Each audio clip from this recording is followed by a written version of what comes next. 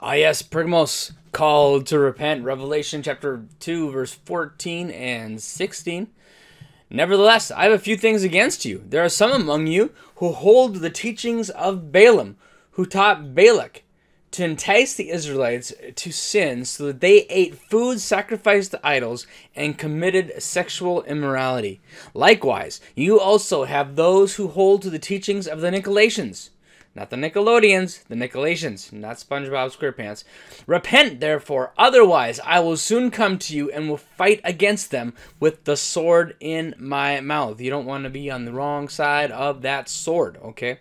So, Pergamos, they were engaging in food sacrifice to idols. And I know what you're thinking. It's the same thing that Paul's talking about. Well, Paul wrote about this, about food sacrificed to idols. You want to read about it? It's all right there. But this was Christians going to and buying it from the marketplace to take home and eat. There was they weren't worshiping false gods at the same time. However, in Pergamos, there were some in their church that was doing some of these things, because what they were doing, they were joining with the crowd. They were doing everything just like everybody else, and they were worshiping false gods. And so they weren't just buying the food and bringing it home and cooking it. No, they were participating in some of this pagan worship, and they were committing sexual acts. Now remember, at this time, they were doing it with priests and priestesses. It was actually part of the worship of the pagan deity to go and have in the temple prostitutes, and thus we're honoring the heathen gods. And of course, God has no patience for that. He's not willing to share us.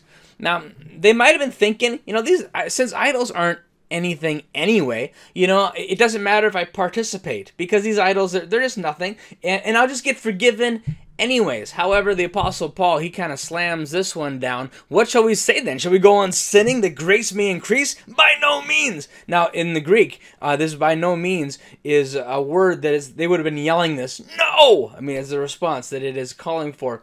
We are those who have died to sin. How then can we live it any longer? Jesus set you free. What are you thinking by giving yourself back over to that bondage again?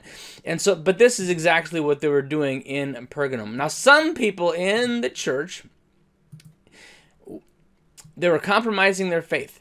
They were lacking morals. They were adapting to the social customs of their day. Just because something is socially acceptable in your culture does not mean it's okay with God. So don't look around you to figure out if you're being moral or not. We got to look only at the scripture. Because he's saying, hey, just like the Israelites did with Moses, in Numbers chapter 25, verse 1 through 5. And let's take a look at this, because he's saying, you guys are just like this. While Israel was staying in Shittim, the men began to indulge in sexual immorality with Moabite women, who invited them to the sacrifices to their gods. So they didn't just get with women. They weren't just eating the food. They were making sacrifices to their gods. The people ate the sacrificial meal and bowed down before these gods. So Israel yoked themselves to the Baal of Peor, and the Lord's anger burned against them. And then it goes on to tell that God it was really bad for them.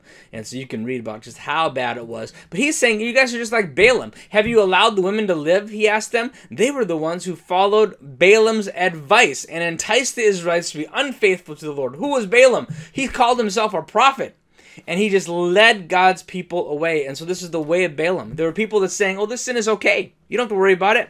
It's okay to mix these things together. It's not gonna. You're gonna be all right. God will just forgive us, and these idols are nothing anyway. So we might as well keep on doing it, because it doesn't mean anything to us.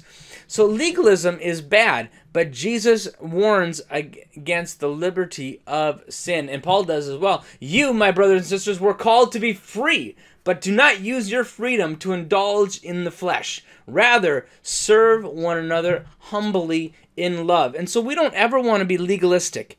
But on the other hand, make no mistake, God has called us to be free and to live a holy life. And how you live matters. How you live matters. Now, God says, I hate the Nicolaitans, and you have allowed them to be part of your place. And I wonder if I can scoot over here and look at this again so we can read this. You can.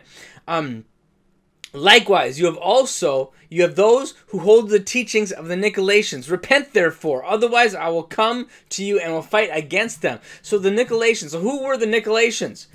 They would mix religion with the pagan religions around them. They would mix it together, and they would grow into a Gnostic cult in the next years. They were a really bad thing. They overstated grace, and they adapted their theology, and they adapted salvation right out of the gospel. Okay, if you take repentance out of the gospel, well, there's no gospel anymore.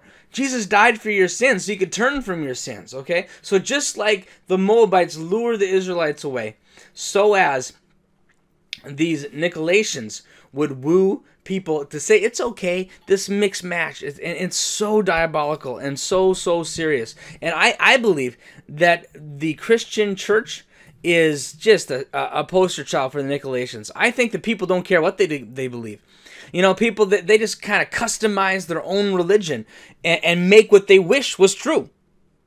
But alas, it doesn't work. It's the Bible that's true. And so we've gotten so far away from that in our culture. So there you go. Called to repent. Get the Nicolaitans out. Don't follow them, or I'll remove your lampstand. Because I'm coming after them with a sword. Man, that's heavy. Hey, Lord bless you.